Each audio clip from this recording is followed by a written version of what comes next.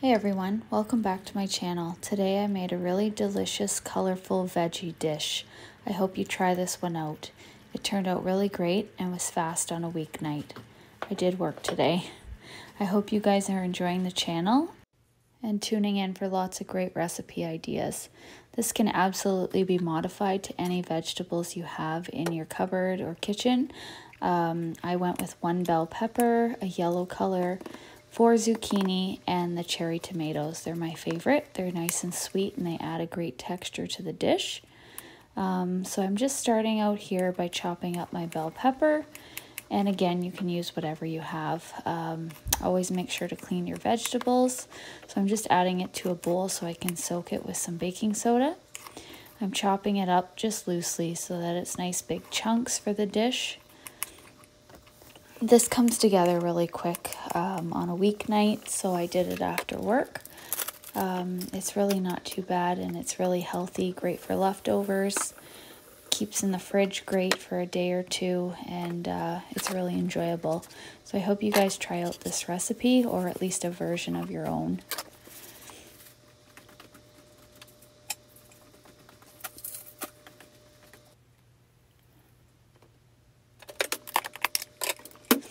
Then I went ahead and chopped up my zucchini just to have them soak so that they can get cleaned. Again, getting all those pesticides off. I usually try to buy organic when I can, but if I can, I just make sure to soak it really good. Just adding that baking soda in. And I have my 2 pots ready. The one to boil the pasta, just adding oil to both. And my fry pan to cook the meat, adding in lots of garlic. I've been loving cooking with lots of garlic. Just adds that extra flavor. And I feel like it's been keeping me healthy lately. Adding in a good amount of butter, just letting that melt. I have that pan on about a medium heat and the pan for the pasta on about a high to boil the water. It's one of those quick boil burners, so it works great. Just adding in my meat. I added ground beef, but you can add anything. Ground turkey, ground chicken, whatever you guys have at home. I'm definitely all about easy and whatever works. Just breaking that up. I had my husband take that out of the freezer today while I was at work, so just so it could thaw enough to cook. Had to cook it a little bit longer, but you can definitely cook your meat from frozen if you're taking it out of the freezer. Just chopping up my zucchini there.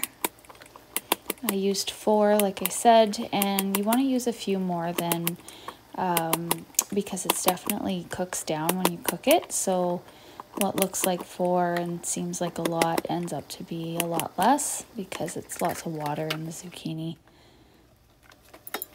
And just stirring my meat, trying to chop that up to get it to cook. You want to make sure your meat's almost cooked before you add your vegetables in.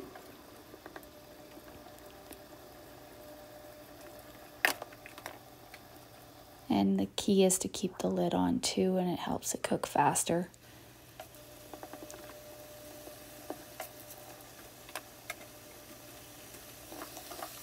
Just adding in my zucchini, the bell pepper, and the cherry tomatoes. They look really good and colorful.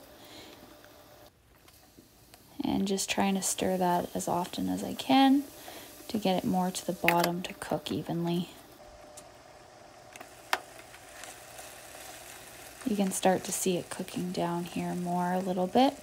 And you can always check the zucchini with a fork for tenderness to see how you like it. I like mine really cooked, so I just try to add it in as soon as I can. Once I feel it's soft enough, I just add my pasta sauce, 1 jar. I know I had 2 there, but I felt like 1 was enough. I'm just mixing it, letting that sauce heat up with all the veggies and the meat. All the flavors are starting to come together. It smelled really good here.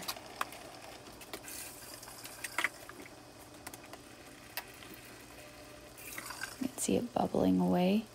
I was just draining my pasta, getting that ready to put in, and then I'm going to give it a good mix, make sure everything comes together.